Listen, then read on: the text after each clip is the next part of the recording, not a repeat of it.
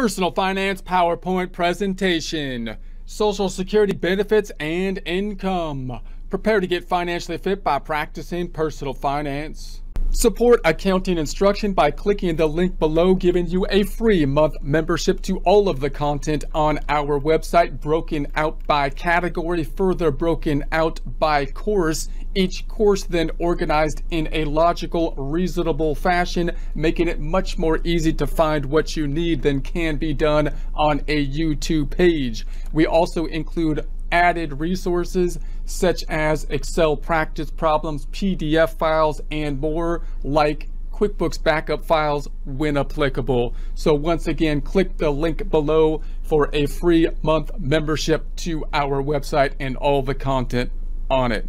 In prior sections, we talked about investment goals, strategies, tools. Now we're honing down on the specific goal of retirement planning, recapping the major sources of income that might be available in retirement, including employer pension plans. We're going to include the 401k plans here as well. We talked about them in a prior presentation. The public pension plans, we're going to include the 403b plans here too. We can think of, in general, the public pension plans being similar to the employer pension plans, except for people working in the public sector, people working for the government, for example. In this public area, we're also going to include benefit programs, government benefit programs, such as Social Security that we're focusing in on here. Personal retirement plans like IRAs and other savings plans specific for retirement, and then annuities, a tool that we might use for retirement planning as well. Most of this information comes from Investopedia. How are Social Security benefits affected by your income, which you could find online. Take a look at the references, resources, continue your research from there. This by the Investopedia team, updated October 26, 2021. So how are Social Security benefits affected by your income? When we're thinking about Social Security, there's two sides that we typically think about. One being when we're putting money into Social Security, when we're being charged taxes, which are usually the payroll taxes or self-employment tax. And then two, when we get the benefit side of things, how much are we going to get on the benefit? There is, of course, a connection between the two, because how much we pay into Social Security will have an impact on how much benefit we get in general. Social Security benefits are often synonymous with retirement. So note that more and more these days, we think of Social Security as not just a welfare or safety net program, but as something that we should be able to depend on, although I would be skeptical to be dependent upon it if you're further away from that retirement age, because the law could change. So I would like to have it as something that would be great if I get it, but if I don't, it's not the end of the world. If you're closer to retirement, then I would think it would be more and more of a guaranteed thing at this point. In fact, Social Security Administration, SSA, estimated more than 65 million Americans received a monthly benefit check as of March 2022. But this federal program is more than just a source of monthly income relied on by people who leave the workforce. It also provides payments to surviving spouses and children, just like life insurance, payments to disabled individuals, along with supplemental income for qualifying individuals.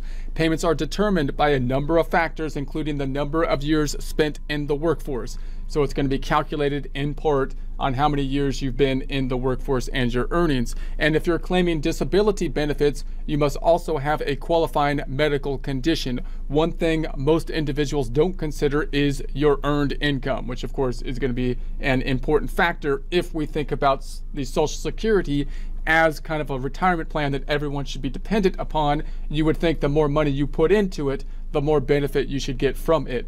So if you think of it as a welfare program, you would think that it doesn't matter how much money you put into it, that it's a needs-based kind of thing, and the Social Security for people in retirement is kind of in between. It's like a progressive kind of benefit program at this point. So this is the amount of money you make over the course of your working life, and it happens to be the most important factor. So the more you earn, the better it is for you in the long run. But is Social Security considered earned income? The answer is no. So when you get the Social Security benefit, then is that basically earned income, which is kind of a term we often use for taxes, because that's income that you actively earned. by working or being self-employed. The benefit program, if you're getting Social Security benefits, typically isn't considered earned income, although may still be subject to taxation. How Social Security benefits are calculated. The SSA, Social Security Administration, keeps a record of your earned income every year, along with the portion subject to Social Security taxes and used to calculate your retirement benefits. The more you earn while working, the more you pay into the Social Security system through payroll and self-employment taxes, the higher your monthly benefit will be, up to a certain maximum. So the more money you pay into the system, the more benefits you get. However, the benefits you get as your income gets higher will have lesser and lesser of an increase in the benefit that you will be receiving. That's part of the progressiveness, more the welfare kind of system program than a retirement program, where you would think the more you put in, then you should get a higher and higher benefit. So for 2022, the maximum is $4,194 a month, up from $3,895 a month in 2021. If you paid into the system for more than 35 years, the SSA, Social Security Administration, only uses your 35 highest earning years and does not include any others in its formula. So when you're calculating how much you're going to get, you're going to pick your highest years, because those are going to be the ones that are going to come up with the biggest benefit, and you're going to be picking 35 of them. So that's a fairly significant chunk of the working years. So if you did not pay into the system for at least 35 years, then a value of 0 is substituted for any missing years. So obviously that's going to drag down the average of how much you paid into the system over the 35 years if you don't have 35 years of working years. After you apply for benefits, these earnings are adjusted or indexed to account for past wage inflation and used to calculate your primary insurance amount. That's the PIA. The PIA reflects the benefit that you are eligible to receive once you reach what Social Security calls your full retirement age, FRA. So for anyone born from 1943 to 1954, the FRA full retirement age is 66. For people born after 1954, the age rises by 2 months annually until it hits 67 for anyone born in 1960 or later. The age at which you start collecting your Social Security benefits is another important factor. You can begin receiving benefits as early as age 62, but your benefits are permanently reduced unless you wait until your full retirement age. Conversely, your monthly benefit increases by 8% annually if you postpone collecting past your full retirement age up to age 70. So we've talked about this in more detail in prior presentations in terms of what would be the optimal age for you to opt to take Social Security. That's when benefits max out and there's no further incentive to delay. So what income reduces Social Security benefits? So what if you don't have enough money to live on between your Social Security benefits and investment income? So if you're in a situation now that you're in retirement, you're getting the Social Security benefits and investment income, you of course want to have that to be sufficient to be living on at that point in time. So you may find it necessary to find other sources of income, perhaps through a part-time job or freelance gig. So now you might be thinking at that point, well, I'll pick up some work at that point in time, take on some gig work, take on a job at that point in time. The question then is, now that you're getting government program money, is that going to have an impact on your benefits, right? That's always kind of an issue whenever we have these government kind of programs. Income can sometimes become bad because it can reduce the amount of benefits that we get. So if you decide to work during retirements, it's important to know that your Social Security benefits will be affected. So some of your benefits may be temporarily withheld based on your income. This is based on which stage you're at when it comes to your FRA. So for instance, your benefits are reduced by $1 for every $2 you earn in excess of $19,560 for 2022 and $18,960 for 2021 until you reach your full retirement age. So this is if you were taking the Social Security before your retirement age, and then you're thinking, I'm going to continue working. Well, then you could have an impact on your benefits at that point. So your benefits are reduced by $1 for every $3 that you earn above $51,560 for 2022 or $50,520 for 2021. Your benefits are longer be reduced beginning with the month when you attain your full retirement age. So we're talking about the period, before you hit the full retirement age if you chose to take the benefits before the full retirement age. Note that these dollars are not lost forever. Your Social Security benefit increases to account for them after you reach your full retirement age. So you want to take that into consideration with your decision-making process. The unemployment and disability benefits impact Social Security. The SSA, Social Security Administration, does not count any unemployment you collect as earned income. So note, we often have these questions that you'll get when you start getting benefit programs. Is it earned income? And there's fear in people's eyes. I don't want it to be earned income because then it's going to lower some of the benefit programs we may get. So the SSA does not count any unemployment you collect as earned income. So that could be good because it may not reduce the dollar amount if you get the Social Security before the full retirement age. This means it doesn't impact your retirement benefits, so you may be able to collect both. Keep in mind, though, that the Social Security checks you receive may have an effect on the unemployment benefits you're entitled to get.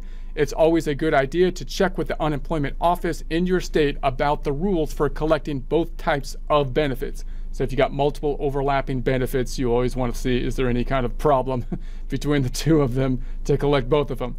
You cannot, however, collect federal disability benefits and Social Security. Once you reach your FRA, full retirement age, any disability benefits you receive are automatically converted to retirement benefits. The amount isn't adjusted, which means your monthly benefit check remains the same. Is Social Security taxable? That depends. Your income from Social Security may be partially taxable if your combined income exceeds certain amount. We talked about this in more detail in prior presentation. General rule, if your income is fairly decent income, up to 85% will typically be taxable. If you have a lower income, you might have some of it not subject to taxation. In other words, you're getting money. Is it something you have to include in income taxes, which is bad because in an income tax system, income is bad because it's subject to taxes. So do I have to include it in income because it's a benefit kind of program? And it's got a phase out kind of system in terms of whether you do or not. So combined income is defined as your gross income plus any non-taxable interest that you earn during the year plus half your Social Security benefits. For example, if you're married filing jointly and your combined income ranges from $32,000 to $44,000, then you may have to pay tax on up to 50% of your Social Security benefits.